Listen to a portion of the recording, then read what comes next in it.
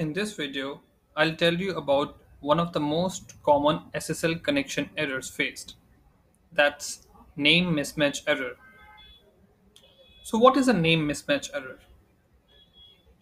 When we generate a certificate, we provide some info for generating the certificate. CN or common name is one such input. It indicates domain name of the server which we want to host.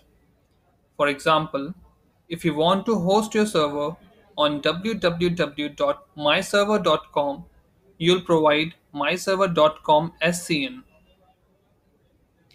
The name mismatch error indicates that the common name or the domain name in the SSL certificate doesn't match the address that is in the address bar of the browser.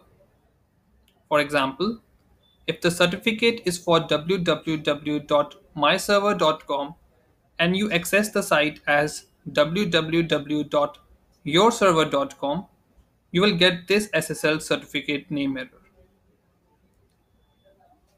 So let's see how does this name mismatch error looks like and how can we find out the error.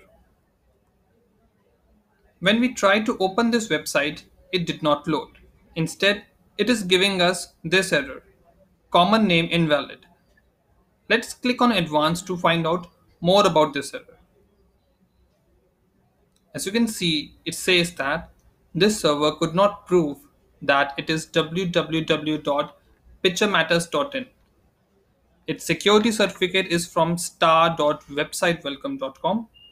This may be caused by a misconfiguration or an attacker intercepting your connection.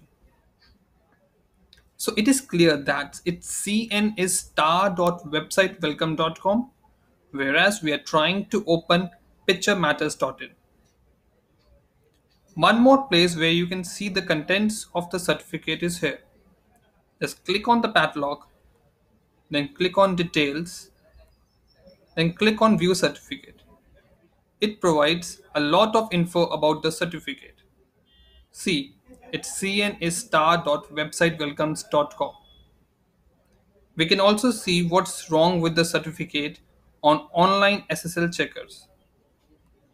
I explained about it in my previous video, SSL certificates troubleshooting. Now let's see what it has to say. It reiterates our point. None of the common names in the certificate match the name that was entered.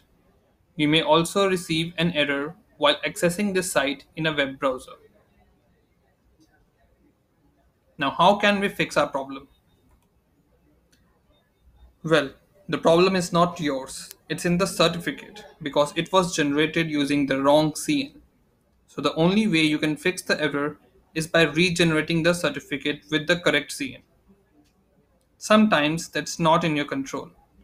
And if it is not in your control, you can either open your website in HTTP mode rather than HTTPS or ignore the warning. But it is not recommended. To ignore the warning and proceed, just click at the bottom of this web page.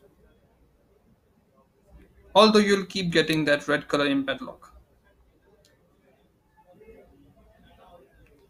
Most web browsers make it clear that you shouldn't just continue when you receive this error. This is because while most of the time it doesn't, but sometimes it could indicate that a phisher is trying to pass a website off as a legitimate site. So be careful while dealing with this error. Thank you.